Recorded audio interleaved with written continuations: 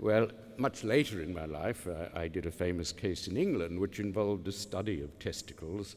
It was a case brought against Richard Branson.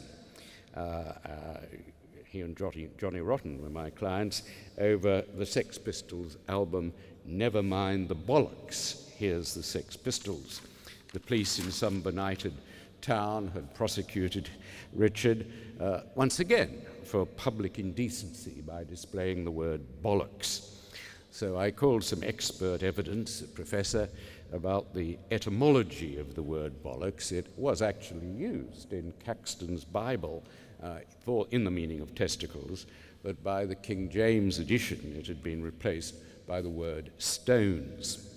At which point my client Johnny Rotten passed me a note saying, "Don't worry, if we lose the case, we'll reissue the album as Never Mind the Stones, Here's the Sex Pistols."